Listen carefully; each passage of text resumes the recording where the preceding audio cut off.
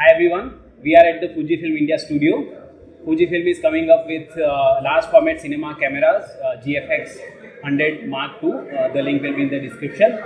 Today we have with us a very special guest, a filmmaker based in New York, who is originally from Kerala, Jayan Cherian. So Jayan has made feature films, documentaries and short films. He is coming up with a very special project, Dammam.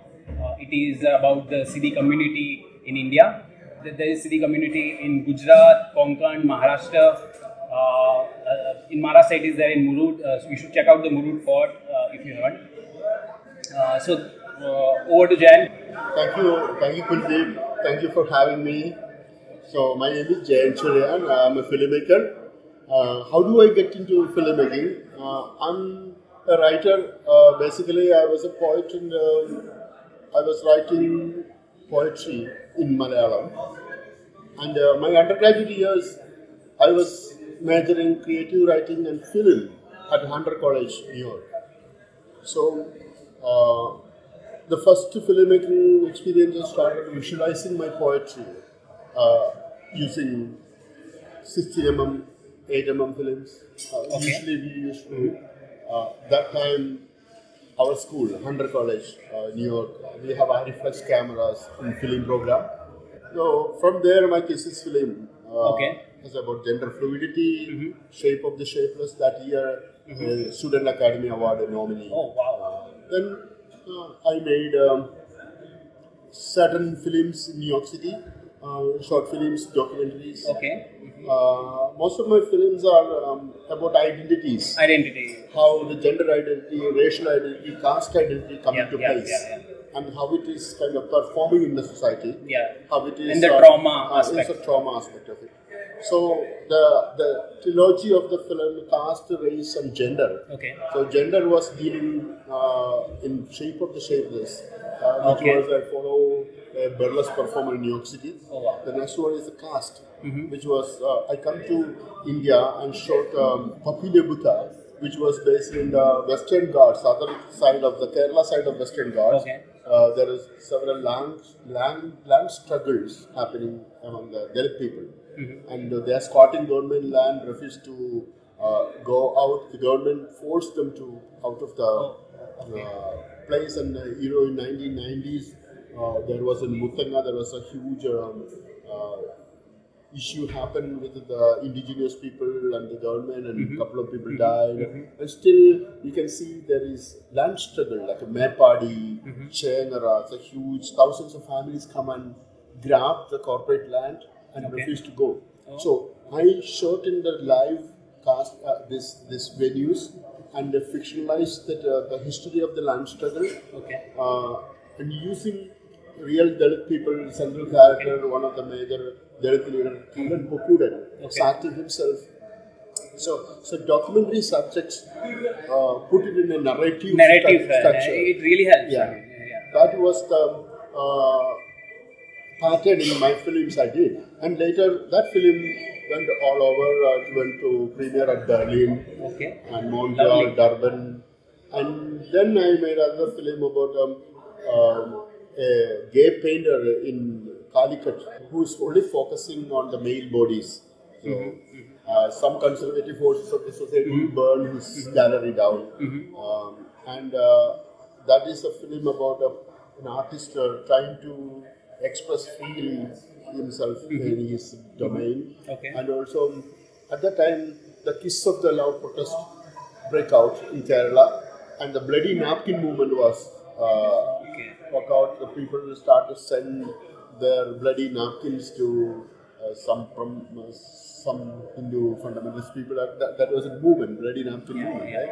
So on this background, I created a narrative, and using the people who involved in these struggles, the people using their body as a tool of political resistance. So that is the film called Ka Bodyscapes, which was really banned in India. And I had a huge fight with it. There was some controversy around Controversy because of the painter paint his lover as the figure of Hanuman and carrying the Constitution of India and flying away.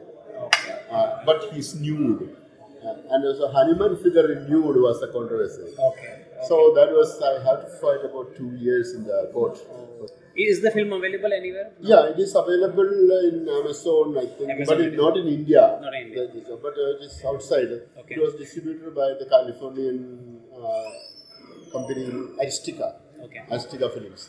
But I think it is not available in India officially, but in Vimeo, of course, it's available. Okay. And this is another film which is right now, Dammam, is the Rhythm of Dammam, which is focusing on the African diaspora in India. Since my undergraduate years, I was fascinated by the transatlantic slave trade, and trans-Indian Ocean slave trade was overlooked. Yeah. When we are studying the slaveries. Yes. Nobody talk about trans-Indian Ocean slave trade. Yeah. But there was a huge slave trade happened from India to Caribbeans to Africa, and also from Africa to India. Yeah. So fascinatingly, India, Deccan was ruled by slave dynasty for a long time. Later in Ahmednagar, we have a great general, Malik Ambar, who born in Ethiopia. His name was Chipu. Okay.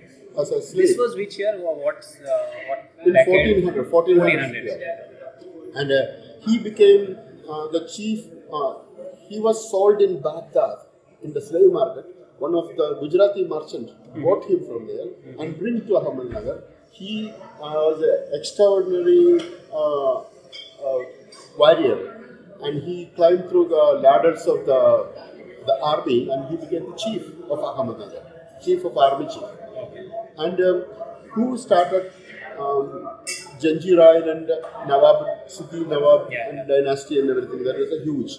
And he is the first one who defeated Mughal. He stopped Mughal to invade South India, the Deccan Protectorate. Yeah. But there is another line of migration or human cargo flow was happening in India, which was charter slaves. Charter slaves, they are packed ships coming from Mozambique port to Goa, and they are supplying slaves to the sugarcane fields of Haryal, for Belgaum, Karnataka, and Goa area. And also, they are selling their slaves to kings like Bijapur Sultan. Okay. And also, they are selling their slaves to Karnataka landlords like head days and head bars of the place. These slaves are scattered all around. And the cities right now you are seeing in Karnataka, especially Konkan, has same cities you are seeing in Bangladesh. They are called Habshi. And the Shahidis of Sindh in Pakistan, and in Sri Lanka. And there is a larger African diaspora in Asia, the same strand of the pattern of the human cargo flow through transatlantic slave, trans-Indian Ocean slave trade. Then also the abandoned slave dens, a lot of slaves are released. And most of them run into this Kongan forest and have their own places. Then we see that then somehow after 1865 there is a slavery end. And the landlords in Karnataka find one amazing thing. These slaves themselves clear their land and make it arable. And what they do, they re-enslave them and move them to another place and then they clean them. Okay. And there's the big estates right now in Uttara Karnataka, thousands of acres of areca plantations owned by Brahmins are cleared by slaves. And these people are the Hindu slaves right now. They are re-enslaved into caste system. They are in the lowest stratum of the caste hierarchy, the beyond Dalit, right? So their most expendable slaves still remains. Exactly. The hegemonically, they are kind of submissive to the Brahmin landlords. There is three segments. The Islamic community live in the ghettos of the cities, and Christian communities are more kind of intervention of the Catholic Church and everything. They are climbing into social mobility, and the ladder is up. You can see that kind of people in Michigiri, Umchettikupa and all this area in Karnataka. But the Hindu cities are inside the forest and they're confined to the forest. Their education chances are very low. That is the lowest stratum even within the city community now. So this work is based there. The city Hindu community in Yellapur, Michigiri, Kalesa, and all these places. So from this, the film is about a struggle of a boy who is trying to catch up with his ancestry through a magical element his grandfather, he inherited from the grandfather. That is the fictional thread of the film. And we can say that it is a coming of age story. It's a coming of age story. Coming to terms with generational trauma. No. This is the thing is that about the music. For the Siddhi people, you can see they lost everything. Their language, their religion, everything taken. Master's religion became their religion. Oppressor's religion, everything gone. Only they have their body, and the body type also changing. The recent study in Alapur come out, the genetic study, 41% of the Siddhis have a Brahmin gene. Because these girls are using for 3-4 generations of sexual objects. So their genes are really melting out. But the only thing they have, their body and their music and rhythm. That's why you try to capture the rhythm, musical aspect.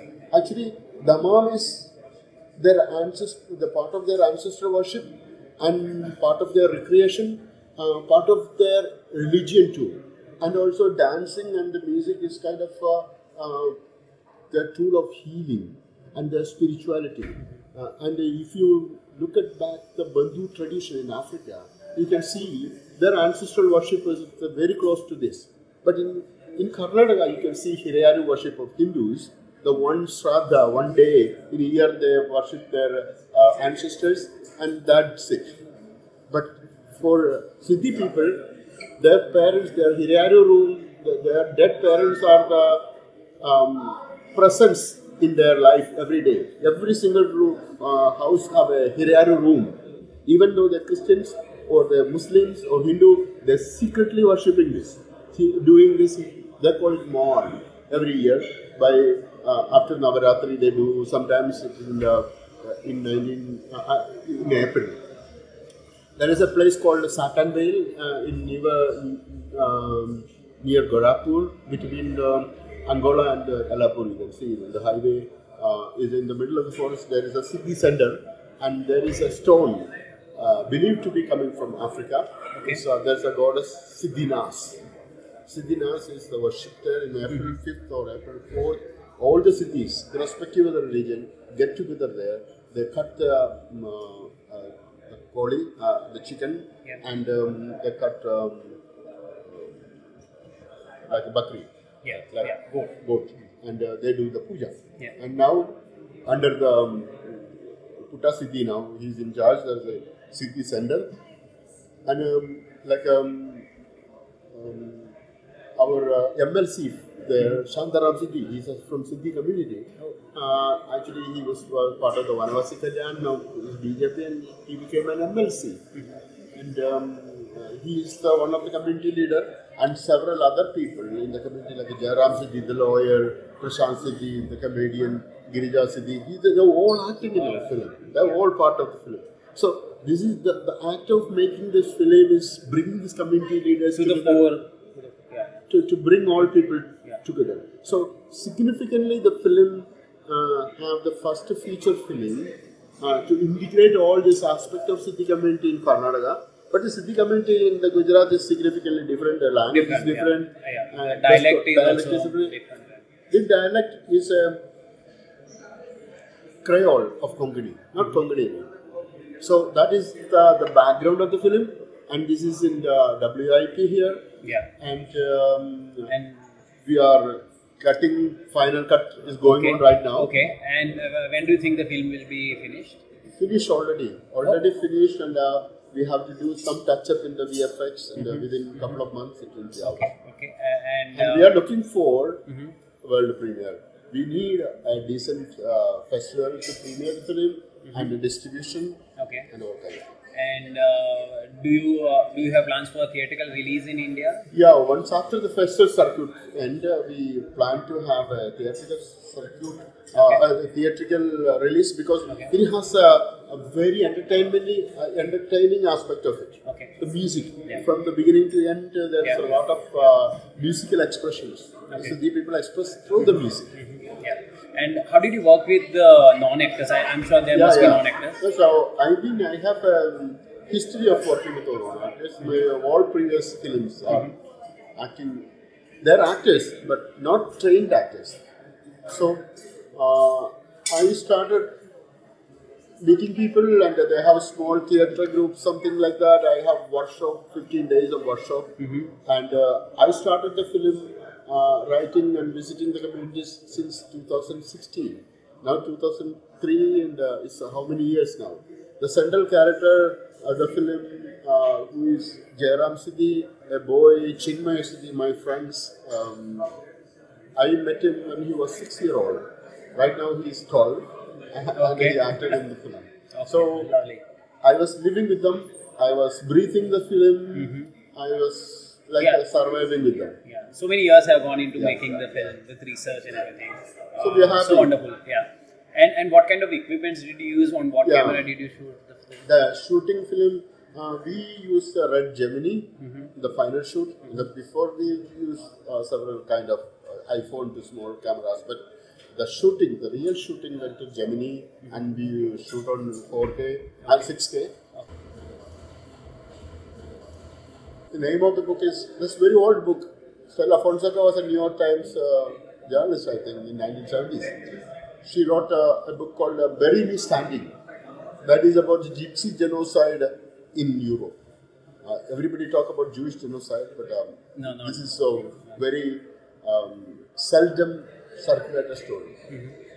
That is one of the inspiring stories from Native American perspective also. Bury My Heart at Wounded Knee by D. Brown. It's about Oglala shootout and the Native American resistance against Europeans in United States. You watched the Killer Moon recently, right? So this is 10 times bigger than that. It was the first time a Native American leader called Crazy Horse defeated American Army 7th Artillery run by General Custer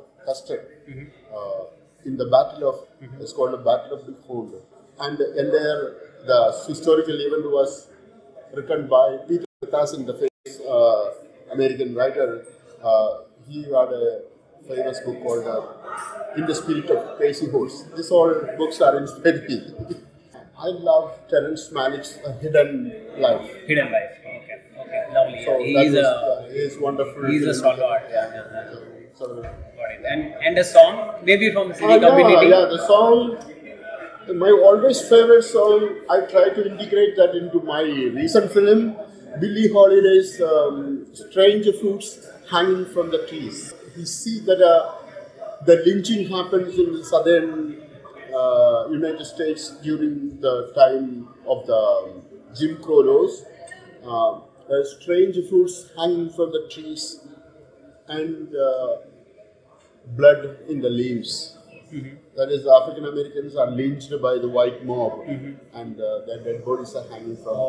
But that strange fruits hanging from the trees of the Lucknow, the trees of deep India, relevant everywhere. So that was the music Billie Holiday inspired by this song. The song inspired by these events, and famous one is the strange fruits hanging from the trees. That is a song. Metaphor. Okay, thank you so much, Jayan, for your time, and best of luck for your film. Thank you. So much.